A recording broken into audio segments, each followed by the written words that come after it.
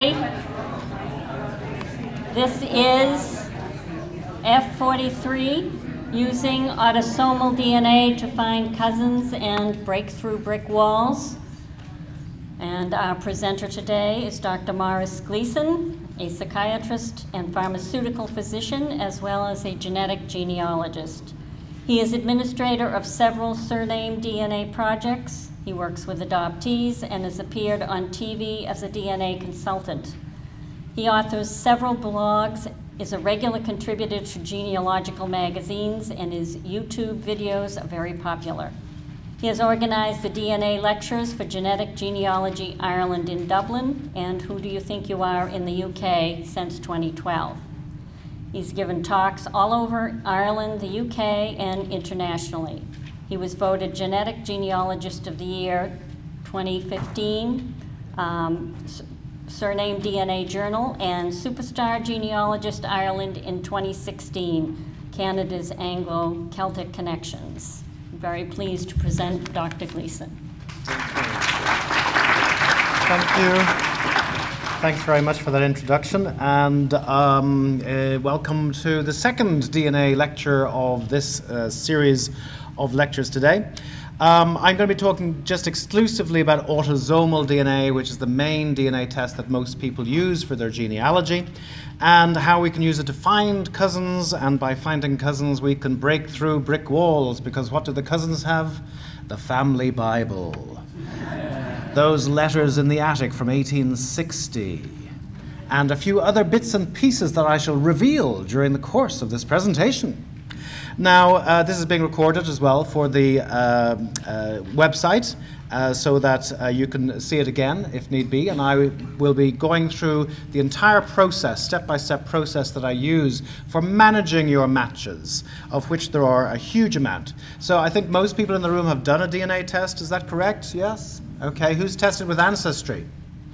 Quite a few people. 23andMe? Not quite so much, maybe about 20. Family Tree DNA?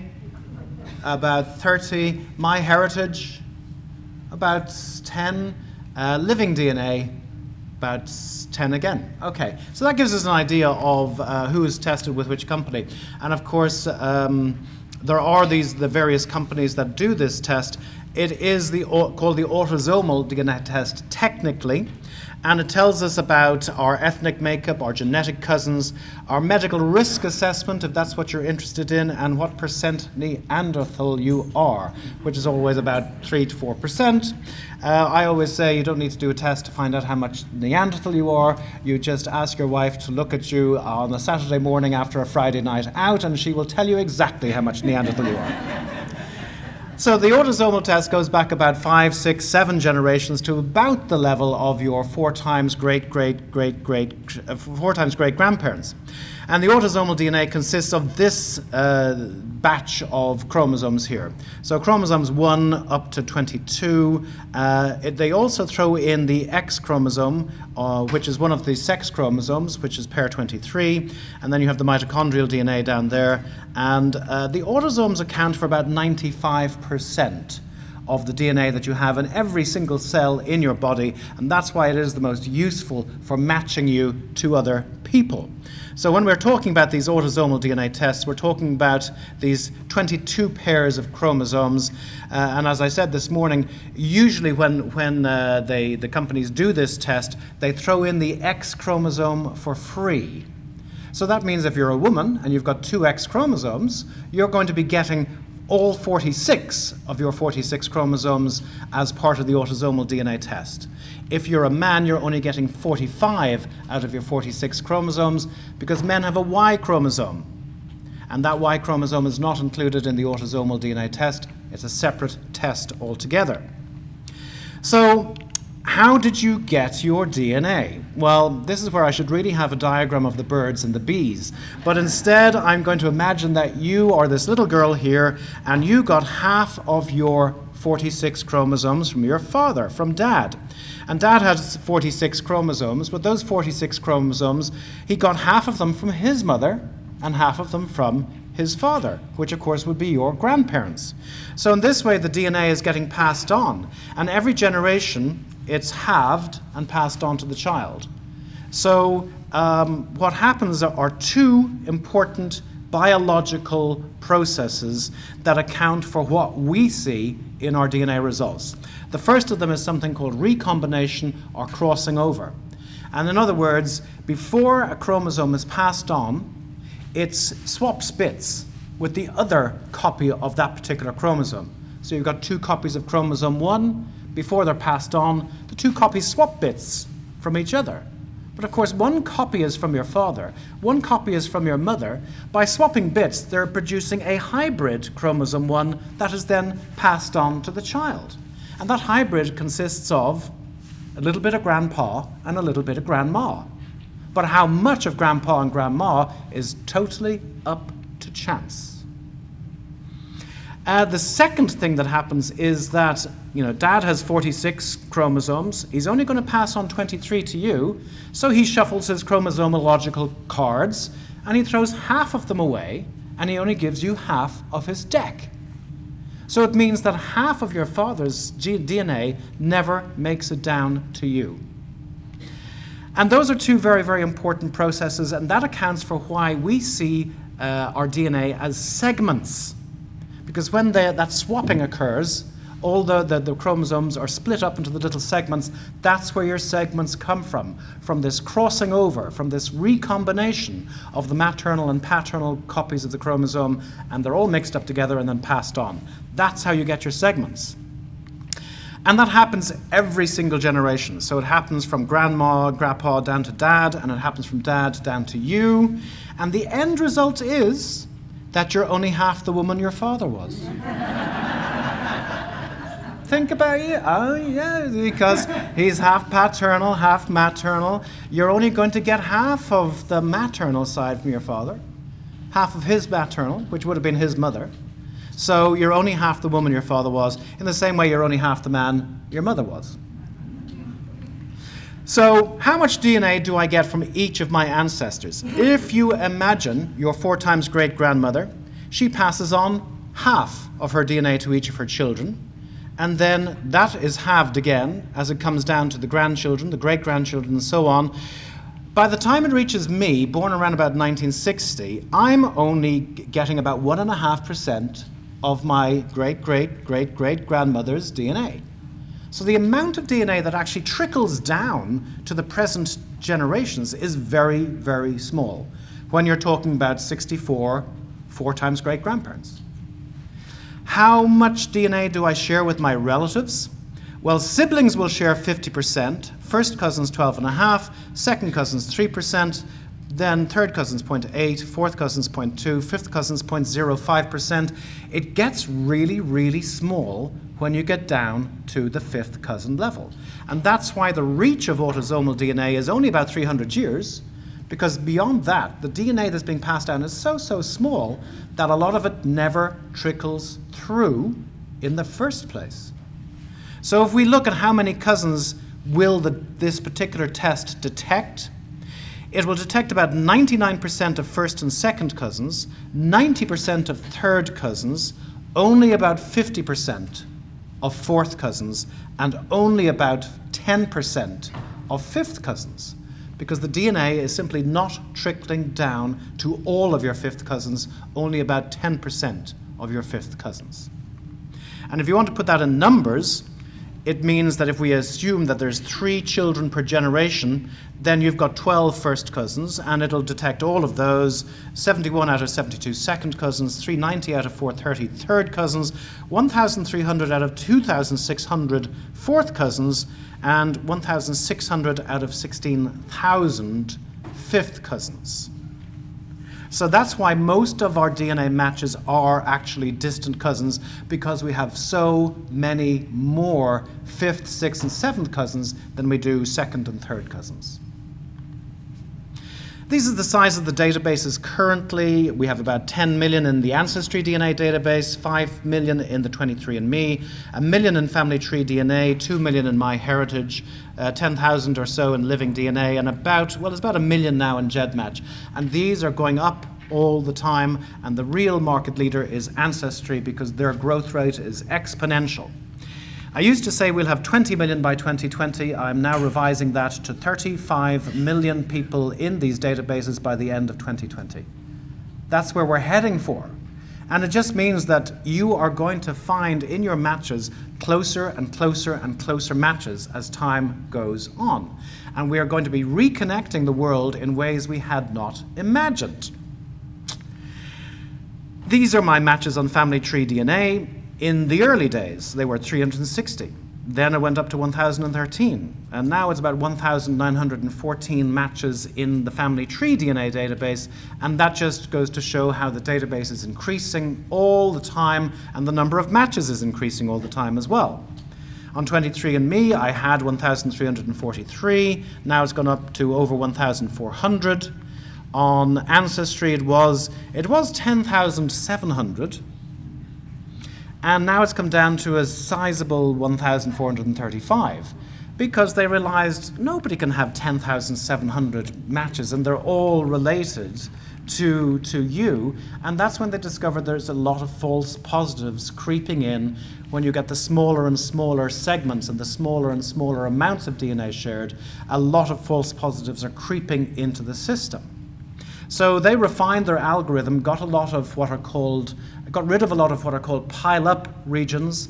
And these are regions of our DNA which are more or less essential for survival. So that kind of everybody has them. And even though it does indicate you are related to somebody, it's not a couple of hundred years ago, it's a couple of thousand years ago, probably. And this is places in your DNA like the places that code for immunity.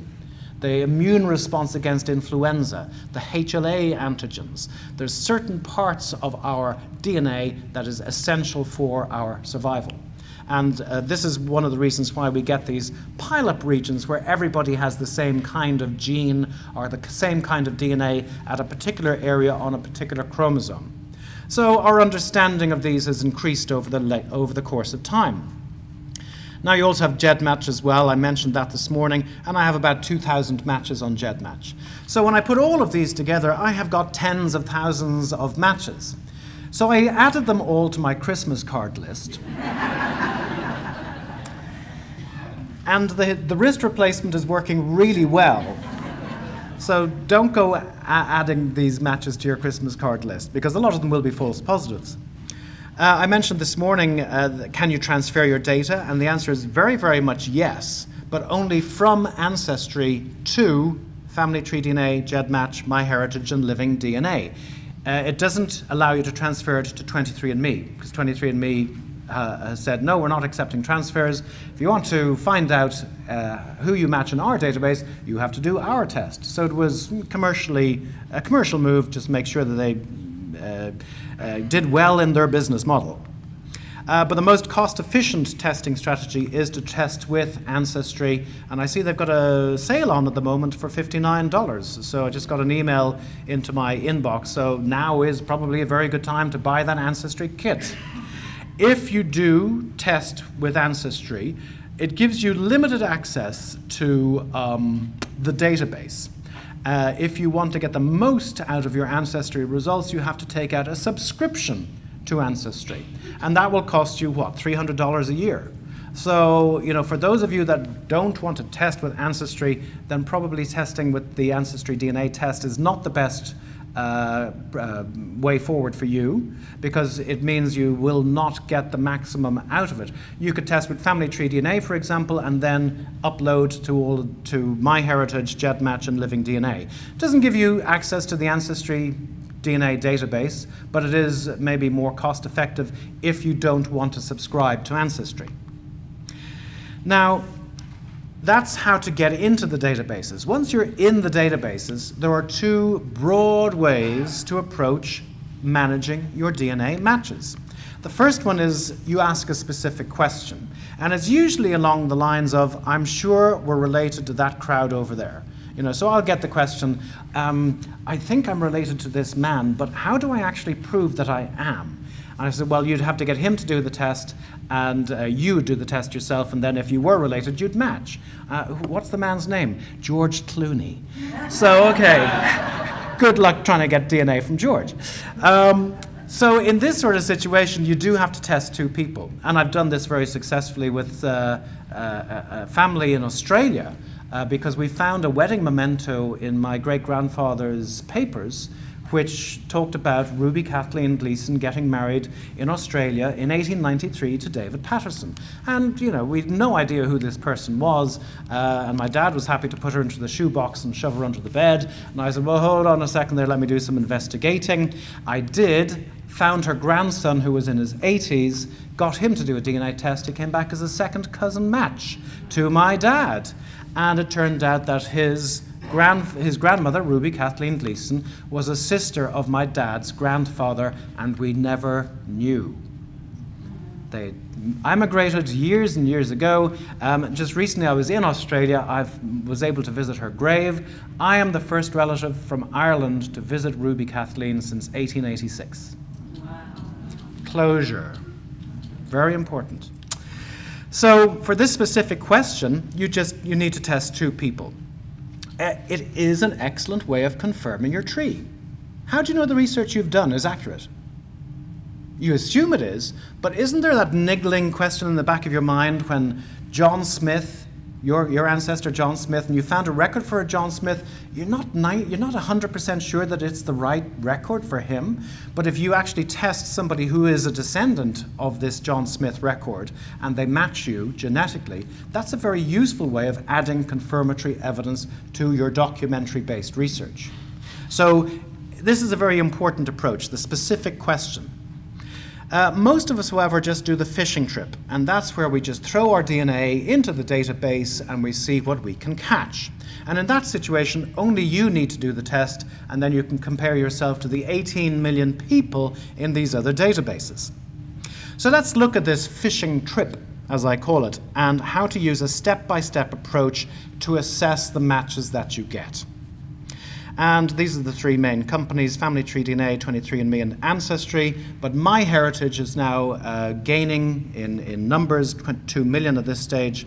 And Living DNA is going to be introducing cousin matching in the next month or two. And they've got some very, very nifty software algorithms and programs that are going to change the way we think about managing our autosomal DNA matches. So watch this space. But like I said, the nature of matches is that most of your matches will be distant matches. And of the 1,914 matches that I have at Family Tree DNA, I'm only going to concentrate on the top 10%. So that's only 191 matches. I mean, it's still a sizable number of matches, but these are the ones that are second cousins, third cousins, maybe some fourth cousins there, and these are the ones that I have a hope of finding where the connection lies. Because in Irish family trees, the records tend to run out around about 1800.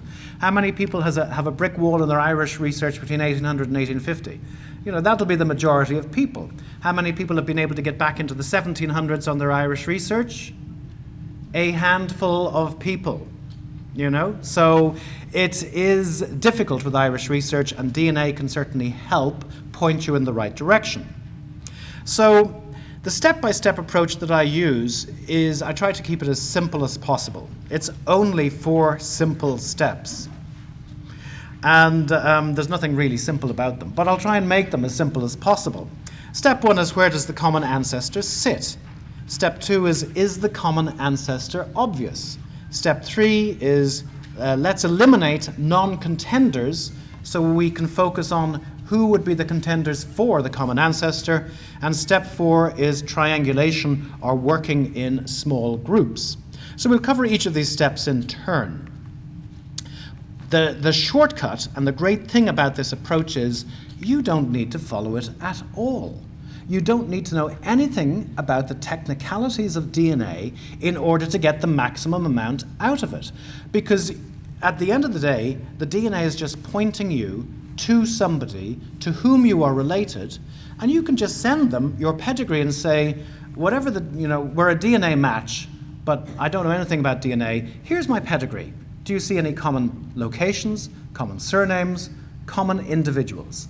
Because if you don't, then we're kind of back to square one, because there's nothing that we can work on.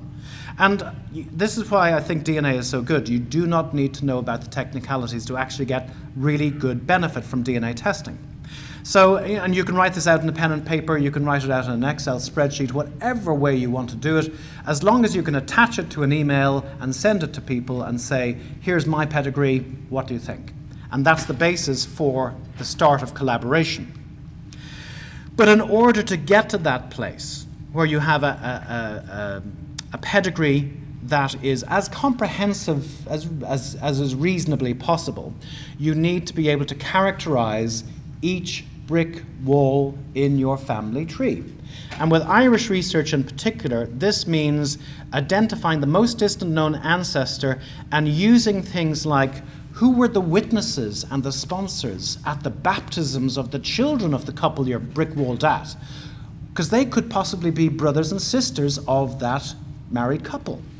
And you need to put them into your family tree with a big question mark at the beginning, at the end of the name, so that people aren't copying it as gospel into their tree. But look at the baptisms of their children, because naming convention, and I'm not sure if it's on the next slide, no it's not, but Irish naming convention is, the first child is named after the father's father. Second son after the mother's father, the third son after the father, the fourth son after the father's eldest brother, and the fifth son after the mother's eldest brother. Now it's slightly different for Scottish naming convention, but that is Irish naming convention. The girls are very, very similar. The first daughter named after the mother's mother, second daughter after the father's mother, third daughter after the mother, fourth daughter after the mother's eldest sister, fifth daughter after the father's eldest sister. Unless, of course, you have a child who dies. And a child who dies, the next child that comes along takes the name of the child that just died. And if that child dies, then you turn the back of your hand to the ancestors. And you pick a name that is totally unrelated to the family to break the bad luck of that particular name.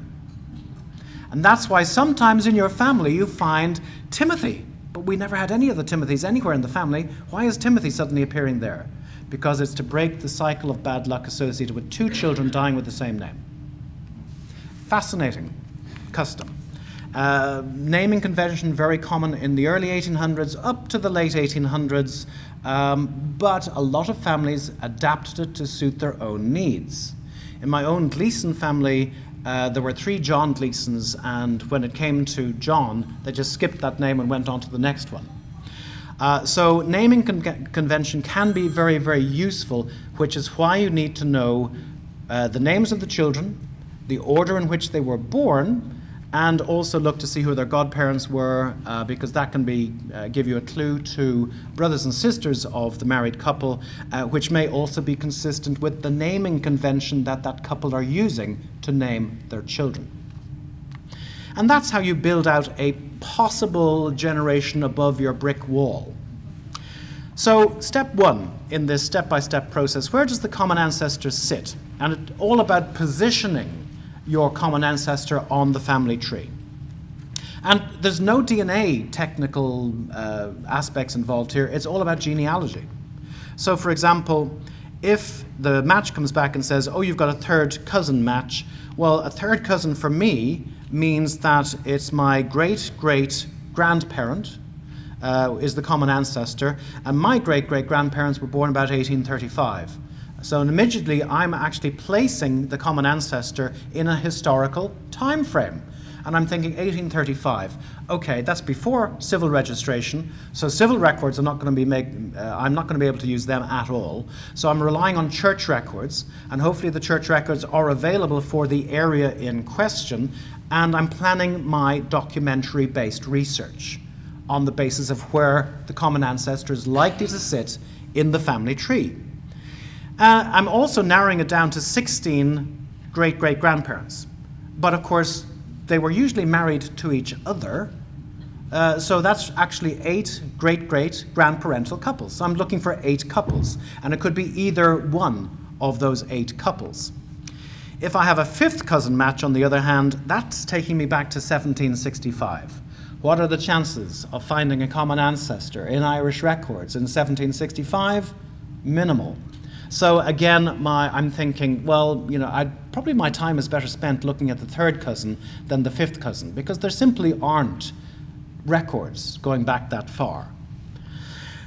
One of the most important advances in recent years has been the shared centimorgan project developed by Blaine Bettinger. And what he did was he looked at a total of more than 25,000 known relationships. First cousins, second cousins, third cousins, fourth cousins. And he collected the amount of DNA shared for each of those relationships, and he put them into tables and spreadsheets. So here's a nice table at the beginning of this PDF version that you can download from the link here. And it shows yourself, your sibling, your half-sibling, all the various relationships that you might have. He also puts it into a wonderful table showing you the average amount of DNA shared for a variety of different relationships, the minimum amount, and the maximum amount as well. So you can see from this whether, you know, if somebody has, you know, if somebody is a, say, first cousin once removed, could they possibly be sharing 900 centimorgans of DNA? Well, according to this, the maximum that's been observed is 851, so it's highly unlikely. So by using these charts and using these diagrams, you can get a really good feel for what the likely relationship is going to be. Here's an example of grandparents. You can see that the average amount of DNA shared with your grandparents is 25%, and that falls in the realm of 1,766 centimorgans. Centimorgan being the unit of measurement for DNA, and there is 1,766 somewhere within this block here. And you can see that it's kind of halfway in the middle of this curve. But some people will be sharing only 19% of their DNA with a particular grandparent, and some people will be sharing 30% of their DNA with a particular grandparent. Maybe that's why you always liked Granny, because you had more of her DNA than the other grandparents. You know, so these are the kind of considerations you need to take into account. Similarly, if we look at second cousins once removed, you can see that the average is 123. It's a skew curve rather than a normal distribution, but there is a range around that average. So even though there is an average, there is a range, and you have to be aware of that range, because most of the time, most people will be around the average, but some people are going to be outliers. And that can really throw a spanner in the works when you come to predicting where they sit in the family tree. It's made a little bit easier for us by DNA Painter, which is a wonderful program developed by Johnny Pearl, where you actually type in the amount of DNA that you share with a match, and it gives you percentages for what's the probability it's within this cluster, within this cluster, within this cluster. And you can see here that if you share 232 centimorgans with somebody, there's a 55% chance it's going to be one of these relations here. Probably a second cousin, because most of us are more likely to have second cousins than half great grand nieces and nephews. So, but it is somewhere in that cluster. A lot of the time, if there is endogamy in a particular population, then the connection is further back than it seems. So Ashkenazi Jews, Romani Gypsies, Hindu castes, Jehovah's Witnesses, Polynesians, New Zealand, Maori, South Sea Islanders, Hawaiian citizens, they are a very endogamous population. And of course, in Ireland, anyone from a small, isolated, rural community, which is everybody in Ireland, really. So, you know, the further back you go, the higher the likelihood there's a double connection within your family. And if there's a double connection, then the whole transmission of DNA and where it came from can get very, very confusing. And it may mean that distant cousins look closer than they actually are, because they're a second cousin on one line and a third cousin on two other lines, meaning they're kind of heavy with DNA, and it makes them look closer than they actually are. So that's the first step. Where does the common ancestor sit? And it means looking at the DNA and trying to predict from the amount of DNA where they're likely to sit in your family tree relative to you. The second step is the common ancestor obvious? And again, this doesn't involve the technicalities of DNA at all. It's simply a question of sharing your family trees and comparing the family trees together.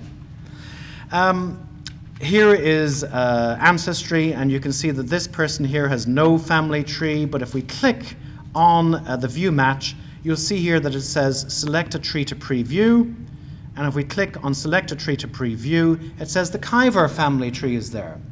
So why did it say no family tree at the beginning? Because the DNA is not linked to their family tree. Because they haven't done so, you have to do that manually. And if that hasn't been done, then the message comes up as no family tree. It should really be no linked family tree. So even though it says no family tree, do be aware and do go looking for a family tree, because there may be one there in your ancestry results for this particular person. Now, here is the family tree, and you can see that there are quite a few people in it. Interestingly, though, it's only on the maternal side of the family and not on the paternal side. I'm also assuming that the person in this family tree is the same person that did the test. So it doesn't always happen. Sometimes it's the spouse that has done the test. So you just have to be very careful that the home person doesn't always equate with the person who did the DNA test. Finding other people's trees. Well, on family tree DNA, this little icon here indicates that a family tree is present. They also have a list of ancestors, which can be quite useful on family tree DNA. But my dad has only got 355 matches. He has a little bit more than that. But of those 355, only 66% had some surnames, and only 20% had trees. And this is a major problem with DNA testing, is that a lot of people who do the DNA test do not give you a link to their family tree. And that can be really problematic, because DNA in isolation is just DNA. It doesn't tell you anything about the family tree of the person that you match. And you need to have that family tree in order to find out where you connect with that person. So my dad now has 1185, and the statistics are still the same. So if there is no tree, then how do you go about finding one? And there's a variety of different techniques that I've used successfully with varying degrees of success over the years. Here, I'll just show you here on Family Tree DNA. If you click on the match and click on my name, it comes up with my profile, which has my email address. It also has my most distant ancestors. These are things that I can use to find my family tree online. I simply do a Google search using the word genealogy, and then, for example, I could put my name in. I could put genealogy, Maurice John Gleeson, and it may very well come up with my tree. I could put in genealogy, and then the email address, mauricegleeson@doctors.org.uk, and you might find that I've actually made a comment on a genealogy forum, and that there is a link on that forum to my family tree. And that could be on genealogy, it could be on Genie, it could be on Wiki, it could be on any of these genealogy websites. So it's very useful to do a Google search just with the word genealogy, and then the person's name, username, or email address. Frequently the username is actually just the first part of the email address. So it's a very useful way of finding a family tree. And that tree could be on Ancestry, MyHeritage, RootsWeb, Genes Reunited, WikiTree, Genie, and so on and so on. There's lots of websites where you may find a link to a family tree. So it's always worthwhile looking for that. If you can't find a tree, and as a last resort, you could try contacting your match. And the reason I say it's the last resort is because a lot of them don't reply. And when you're there at 2 o'clock in the morning and you're burning to get this one piece of information and you need them to reply now and they're totally unreasonable being asleep at this hour, you want to get an immediate answer. And that's why I prefer looking for it myself rather than sending an email off and then 5 weeks later getting a response and thinking, I have no idea why I wrote to this person in the first place. So Many people don't reply. Many people don't reply. Or if they do, it's 6 months later, I don't come on here very frequently. So it's good if you can have a tactic for actually finding the information yourself. So that's step 2. Is the common ancestor obvious? And for that, you need to compare your tree with somebody else's tree. Step 3 is about eliminating your ancestors, getting rid of your ancestors, getting rid of the ancestors that couldn't possibly be related to, couldn't be the connection to your match. And there's a variety of ways that you can actually eliminate non-contenders. Ethnicity, nationality, and geography is a very useful one. A match on the Y DNA or mitochondrial DNA can help as well. A match on the X chromosome can be very, very useful when it occurs, and is not very frequent. Trying to distinguish between which of your matches are on your mother's side and which of your matches are on your father's side of the family is very, very useful if you can do it. And we'll take a look at that. We can also narrow it down to a specific common ancestral couple. So if you want to focus on a particular brick wall in your family tree, then focusing down on that particular couple can be a very useful way of eliminating everybody, all the matches that are not connected via that couple. And then we'll talk very briefly about phasing your DNA and chromosome mapping, which can be a very useful technique, very time intensive, but if you're really into DNA, then that's something you can get involved in. And this step, for the first time, involves looking at the technicalities of DNA. Everything up till now, you don't need to know anything about DNA to get benefit from doing the test. The goal here is to discard as many of your ancestors who could not possibly be the common ancestor with your match. And here is my pack of tarot cards, because I do readings on the side if you're interested. So. And they have numbers that go up to 15, which is why I choose them. And we're using Annan Tafel numbers here. Your number 1, your father's number 2, your mother's number 3. Grandparents are 4, 5, 6, 7. Great-grandparents 8, 9, 10, 11, 12. I love Annan Tafel numbers because it allows me to say that men are even and women are odd. I think I just about got away with that one. And it's a very interesting way of locating people within the tree. Fathers are twice the number of the child, and mothers are twice plus 1 the number of the child. So you can find anybody in the tree just using these wonderful Annan Tafel numbers. And the idea is, if you can detect which are your maternal matches, which are your paternal matches, you've immediately discarded 50% of your ancestors as non-contenders for the match with your cousin. If you can whittle it down and find a match on the X chromosome, you can discard even more ancestors. If there's an improbable ethnicity among your matches' ancestors, you can say, well, it's definitely not on their Japanese side.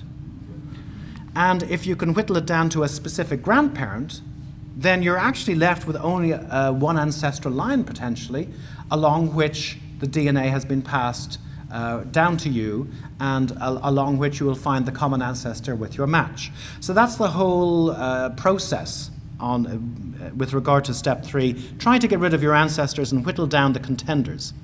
So if you look at ethnicity, nationality, and geography of your ancestors, supposing in my ancestry I have one grandparent is Irish, another one is Japanese, another one is African, another one is English, and I get a match, and it's somebody who has 4 grandparents all from Africa. Well, then I can say, well, probably you're related to me on my mother's father's side because he was African. The same with, if you match somebody and they're 3/4 Japanese and 1/4 Irish, well, then it's probably on my father's side because he was Irish. So you can whittle down the contenders using that methodology. Same with nationality as well. If you've got somebody who matches you and they have US colonial ancestry that goes back to the 1600s, and you only have one line that actually goes that far, and the rest of your ancestors are German and French and Belgian, then you can say, well, in all likelihood, it's on my US colonial line, because my match only has US colonial. So it has to be through that particular line. Similarly, Y transmission. So, for example, Y is passed down along the father-father-father line. If your match if you've done a Y DNA test, and so has your match, and you don't match on the Y DNA, then you can say that then all likelihood we are not connected on my father line going up and on your father line going up. We can eliminate that line from further consideration. And similarly with mitochondrial DNA, if you've done the mitochondrial DNA test and the other person has done the mitochondrial DNA test and there's no match between you, then the connection cannot be on your mother line going up meeting his mother line going up. So that's a way of using mitochondrial DNA to get rid of a particular ancestral path down which it could not have been transmitted. X DNA has a particular mode of inheritance. The X here is for a male, and it's the X chromosome is in green. This is the pathway, because remember, you get your X chromosome from your mother and your father if you're a woman, but if you're a man, you get your X chromosome from your mother and you get your Y chromosome from your father. So there's always a block when you come to a male in terms of X chromosome transmission. So there's that male there could not have passed X chromosome down to his son. Similarly, this male up here could not have passed X chromosome down to his son. It would have been Y chromosome. And it means that you can, if you do have a match on the X, and I'll just show you the chart, if you're a man, your X match could only be via your maternal side. So if you've got a substantial segment of DNA on your X chromosome, say 25 or 30 centimorgans, that can only have come via your mother's side of the family. So essentially, you've eliminated all of your father's side, that's 50% of your ancestors, and a sizable number of ancestors on your maternal side down through which the X chromosome could not have passed. So we're whittling down the number of contenders for the common ancestor between you and your match. If I test my dad, and I have done so, anyone who matches me and my dad has to be related on my dad's side of the family. That's fairly obvious. But anyone who matches me and not my dad has to be related on my mother's side of the family, just by a process of simple elimination. So that's why it's very, very useful, if you can, test a parent. If you don't have a parent available, then maybe test one of your first cousins on your paternal side. Anyone who matches you and your paternal first cousin is going to be related to you on your father's side of the family.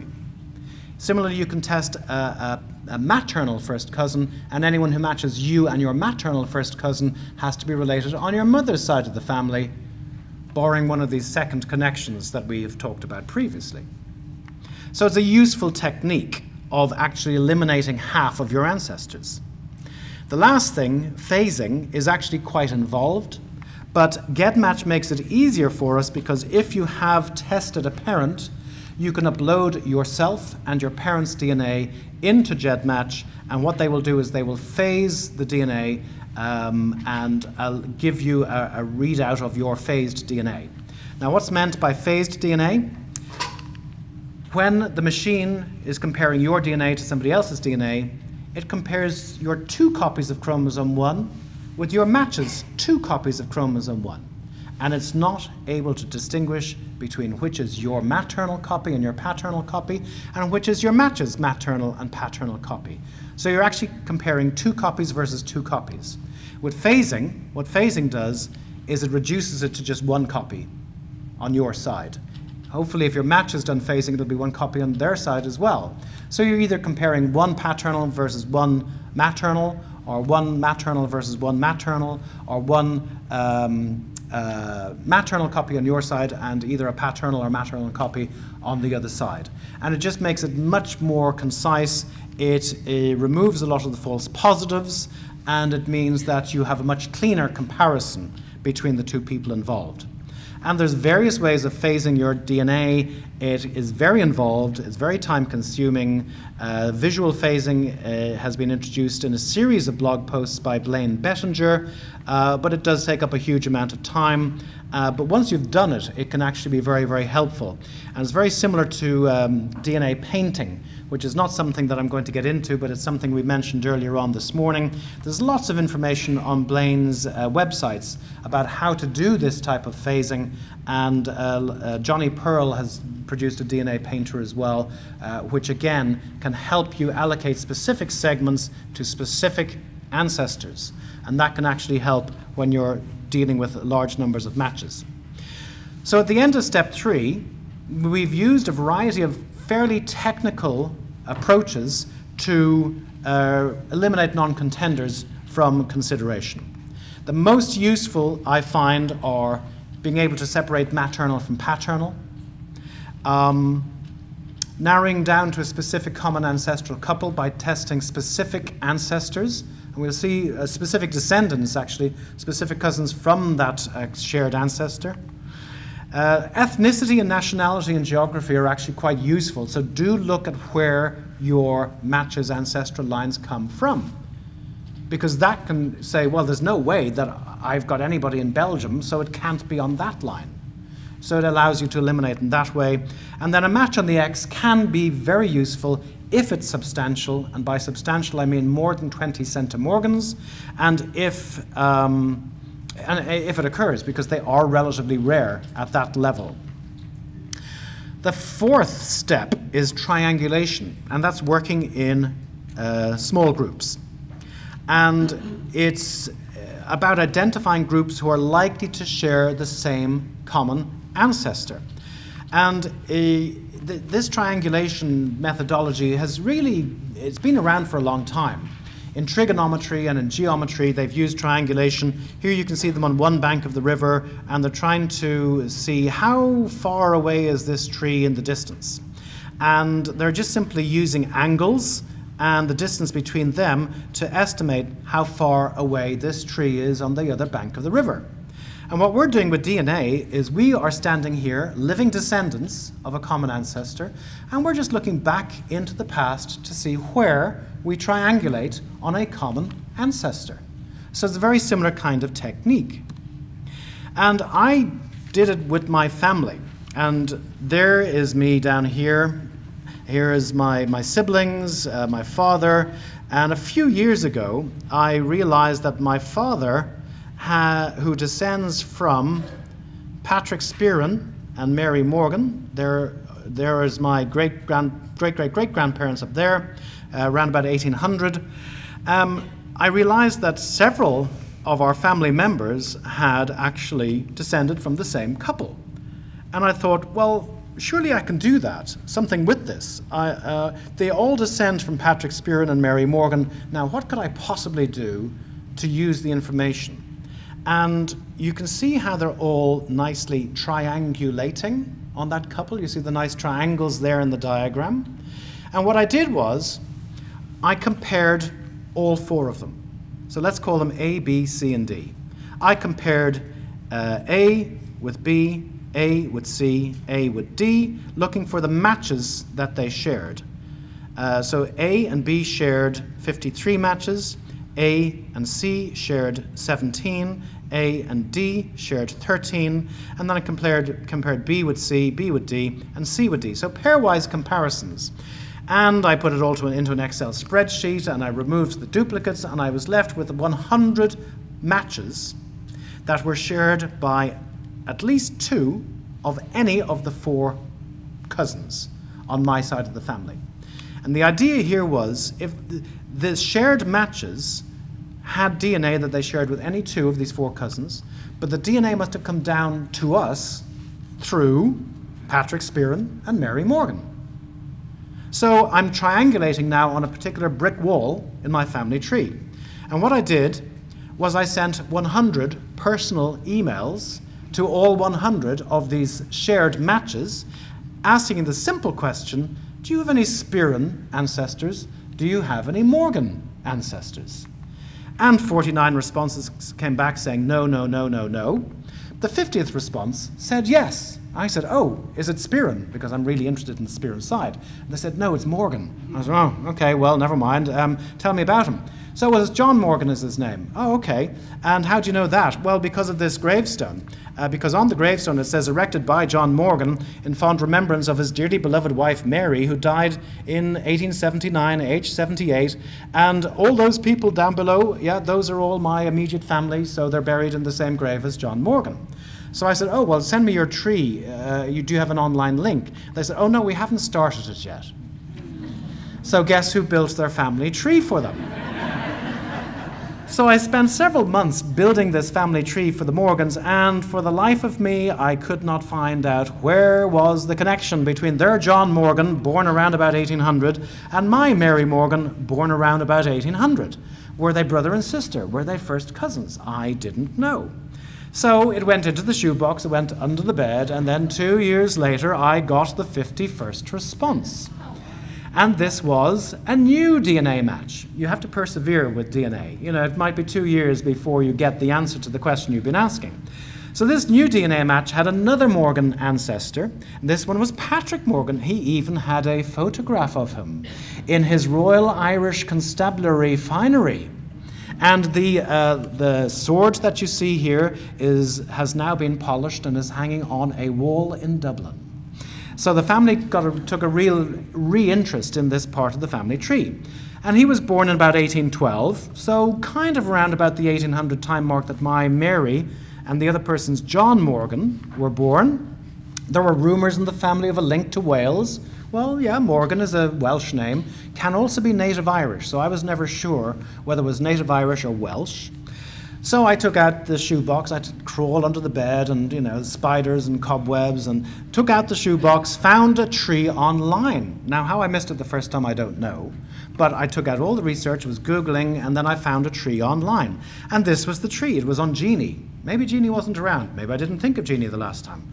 But I found this tree, and I'm looking down, and I think, oh, look, there's Patrick Morgan. Oh, they've got parents for him. Oh, won't they be pleased? They've been able to push back their Morgans an extra generation. And then I looked along, and I thought, oh, John Morgan, is he the guy on the gravestone that the first chap told me about? And he's married to a Mary, that could be the Mary Morgan. And then I fell off my chair, because there are my great-great-great-grandparents. I thought, what the heck? You know, so I said, well, let me have a look at the sources. There are no sources. So, okay, when was this tree put up? It was put up in 2013. So, okay, 2013, 5 years ago. I'm not going to get any reply from an email. So I was kind of annoyed at the time, because it was 2 o'clock in the morning and I wanted the answer now. So I just contacted the owner and I said, why do you have my great-great-grandparents in your tree? Yours sincerely. And, and I thought, well, that's the end of that. I'm not going to hear from them for another 2 years or so. 3 days later, I get an answer, because I have Professor Wardell's notebooks from 1906. Excuse me? Who was Professor Wardell? He was Professor of Military History, Trinity College, Dublin, at the turn of the century, and in the early 1900s, he did an all-Ireland survey of the Morgan surname, using the wills and all of the documents in the Public Record Office that were blown up in 1922, and he made notes of them in his notebook. Not only that, but he also based a lot of his work on the previous genealogist, Mr. Blacker, back in the 1800s, who also did a very intense survey of the Morgan surname in Ireland. And here are the notes from Professor Wardell, and there are my great-great-grandparents in the middle of his notes, with their parents, Edward and Jane Dwyer, and also the Patrick Morgan, the RIC officer, and the John Morgan from the gravestone in Limerick. They also give me the date, the place of birth of my great-great-great-grandfather Patrick Spearin of Kappa, Ballingarry, County Limerick. I never knew this. But not only that, they gave me 5 generations of Morgans going back to Limerick in the early 1600s. They also gave me the link to the Morgans of Tredegar in Wales, who are descended from Noah, 5 kings, 6 lords, and a duck. I think it's a duke, but it could be a duck. You never know.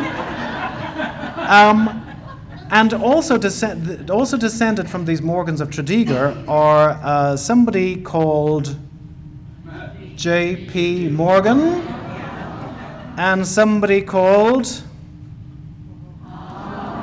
Princess Diana.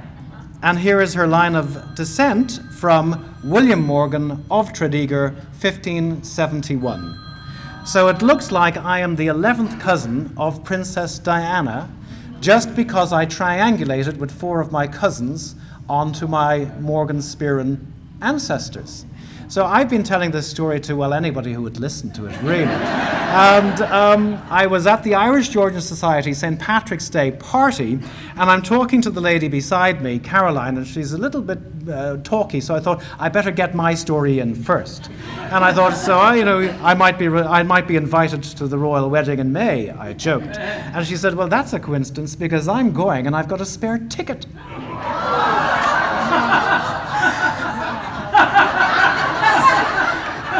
So I am falling off my chair on multiple occasions, but then she points out, oh, of course you can't go because you're on your tour of Australia, aren't you? Damn. So I almost got invited to the royal wedding. So that's an excellent illustration of the crazy, crazy, crazy adventures that DNA can take you on. Now, of course, all of this needs to be fact-checked, and what I basically have inherited now is years and years of work double-checking the facts of Professor Wardell, John Blacker from the 1850s, and this link to Wales and the Morgans of Tredegar. But I'm trying to shortcut it because I've got one of my Morgan cousins to do the Y-DNA test, and we're going to be focusing now on trying to establish that the Morgans of Tredegar are actually related to the Morgans of Limerick, and therefore that will add confirmatory evidence to this wonderful story. And my dad always says to me, you never let the truth get in the way of a good story, do you? So that's that story, and it just illustrates how triangulation can have some really kind of shocking effects. You do have to be careful with triangulation because obviously I'm aiming at a particular ancestral couple. I don't know if I have a second connection to Princess Diana or J.P. Morgan or one of these other people, and that's a real way to ruin a good party, is a spanner in the works, a fly in the ointment. You do have to be very careful about that. But to summarize step 4, triangulation means different things to different people, and you have to be careful about how you use the term. It can be effective without getting into technicalities. It can be confirmed by searching for overlapping segments, and that gets into, again, more technicalities that I'm not going to talk about.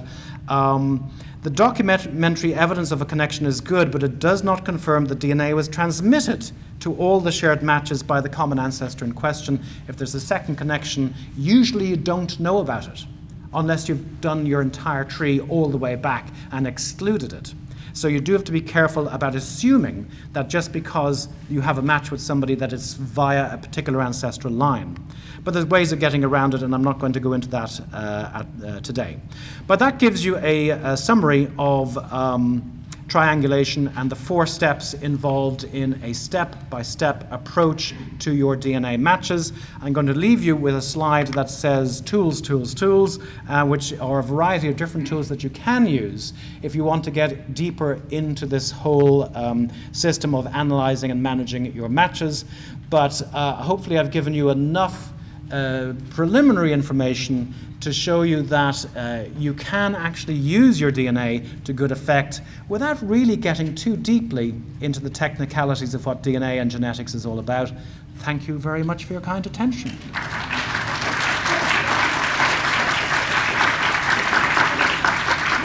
So we have time for a few questions, so take a question here from the front.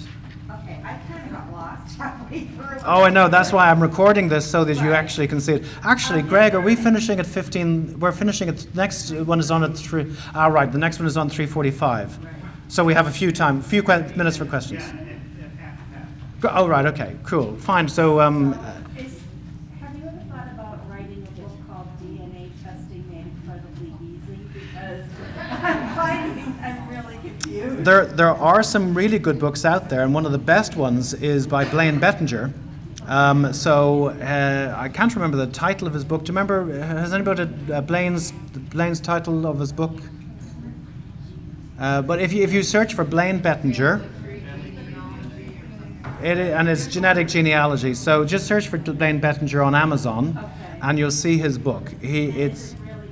I think it's really easy because Blaine is a very kind of practical, easy to understand.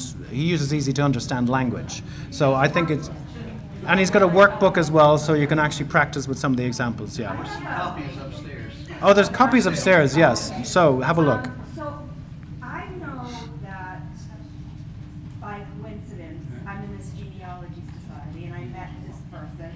We've chatted, but now we found out that we're fifth cousins on Ancestry DNA. Mm-hmm.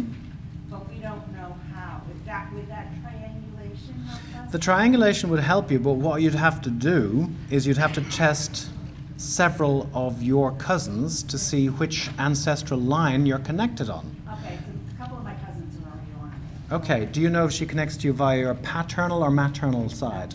So it's definitely a maternal match, so we're narrowing it down. Then can you get a second cousin to test to see if it's via one of your great-grandparents? Okay. You know, and by that way, you know, you might be able to narrow down which ancestral couple the DNA is likely to have to come through on your side, get her to do the same to find out which ancestral line it's trickled down to her on her side, and that way you might be able to find your own Professor Wardell with his notebooks from 1906. Let's take this lady over here. Did you say you found your Morgan in that Wacom? I found my Irish Morgans were Dunmoylan and Old Abbey in County Limerick, and the Morgans of Tredegar are near Newport in Wales. Lady in the pink? I had someone contact me on Ancestry DNA who's an adoptee. Yep. Well, her father was. The father is unknown, and that's where we match. It's my paternal side. It's sort of isolated. What can I do to get any closer? She's a fairly close match. Sure. So the question is, I found an adoptee who matches your father, is on your father's side of the family. So how can you work with adoptees? There's a lot of information out on the, if you Google adoptees DNA, there's a lot of information there. There's some YouTube videos which are quite useful as well.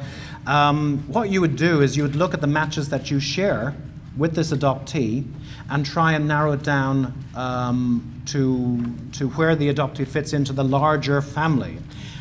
You will need access to the family trees of all the shared matches you have with the adoptee, and it'll take a little bit of detective work, by which I mean a lot of detective work and genealogy work, and staying up till 2 o'clock in the morning to build a tree and then finding where to place that adoptee. And there's a really good tool that has just come out by Johnny Pearl, Leila Pearl Larkin, Andrew Millard, called WATO, or What Are the Odds? And the WATO tool allows you to build a family tree, and then you can insert the adoptee in various places in the tree, and it'll tell you what are the odds that position 1 is correct, what are the odds that position 2 is correct, position 3, position 4. So WATO, W-A-T-O, if you Google that, that's a very useful way of using mathematics and statistics to give you an odds of what is the most likely hypothesis given the data that you've fed into the system. Question here at the back? Yes, on the ancestry, I had 6% Eastern European Jewish. Is that 6%? Can that tell me what relative ancestor was, like great? Or if you have 6% Eastern European Jewish on your ethnic makeup, there's several caveats. Number one, take it with a very big pinch of salt. It's just broad brushstrokes. This morning I was telling people that I was 20% British until April. And then I lost my 20% British, and now I'm 100% Irish. So that's why my accent is so much stronger now than it was earlier in the year. So you do have to take this with, big. They're just painting big, broad brush strokes. You have to take it with a pinch of salt. You may be Jewish, you may not be Jewish. It's not going to identify which of your ancestors was Jewish. And you cannot be sure that the 6% came from just the one ancestor. It could have been two ancestors were Jewish and they gave you 3% each, or 2% and 4%. So it doesn't tell you a huge amount, except it's a clue. And it's like playing one of those murder mysteries where you get a small insight into something, but it doesn't paint the whole picture. Really tell you what generation to go back to. No, I mean, if it's 6%, then, so for example, okay, if you were 50% Jewish, I'd say one of your parents was Jewish. If you're 25% Jewish, I'd say one of your grandparents or maybe two of your great-grandparents was Jewish. If you're 6%, I'd say it is going to be one of your great-great, I got that right, 50, 25, 12 and a half, yeah, great-great. So it's going to be one of your great-great-grandparents may have been Jewish, is what it's suggesting to me. But I'm very happy to be proven wrong on that. And I would say that, there's an 80% chance that, I wouldn't even go that far. I'd say maybe there's a 60% chance that that is the correct hypothesis. But hypothesis number 2 is that 2 of your great-great-great-grandparents were Jewish. And that's maybe a 20% probability. But there's other possibilities as well, that it's a false positive and you're not Jewish at all. Lady here? My grandparents are first cousins. Okay. Just like Charles Darwin and his wife. Yeah. I've always thought that was kind of good because they brought some Irish into the French Canadian, so that was. But does it really mess up badly when I'm looking at how I'm related to people? It messes up your ability to figure out what's going on.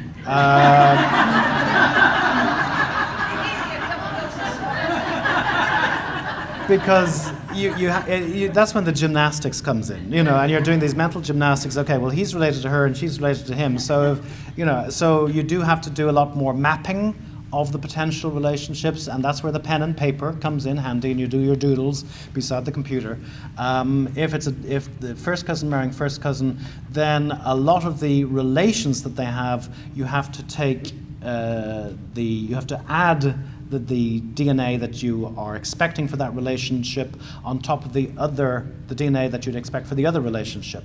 So if the 2 first cousins are related to a third cousin, for example, well, then it may be I'm that person's third cousin via that line, and I'm also that person's third cousin by another line.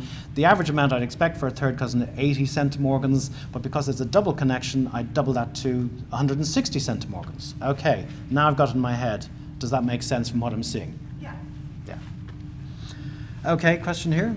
Yeah, just to prove how successful this method can be, using a lot of the things that you mentioned, I was contacted by a DNA match who was a first cousin who I'd never heard of before. He turned out to be a foundling who was left in a cardboard box on the mortgage steps. And with all this hard work, I was able to prove that he was in fact our family member and to provide him with a family that he never had before. At the same time, I was working with a woman who thought she was related to us, and she was an adoptee, and I got her to take the DNA test. They are brother and sister. Oh! Wow. They now have siblings and a family, and we had a big family reunion to welcome them to the family. Congratulations, congratulations. It does work, and adoptees are turning to DNA to bypass a lot of the lack of documentary research. Even birth mothers. I am working with a 78-year-old birth mother and an 81-year-old birth mother from Ireland. Both of them gave birth 60 years ago to a child. They were taken in, they were pregnant, they were put to sleep, they woke up, the pregnancy was gone, the child was gone. They don't even know if it was a boy or a girl. So they are now trying to find that child by having their DNA, and even if they pass away before the child is found or the grandchildren are found, the DNA is leaving a very clear message: I came looking for you. Yeah. Very important, very important. We better end it there. I'll be around at the back in case anybody wants to talk to me. Thank you very much. Everyone, coffee, tea, and beverages are being served upstairs outside the ballroom. So, FYI. Yep. Thanks. It's a It's a thing. It is. But it's so fascinating.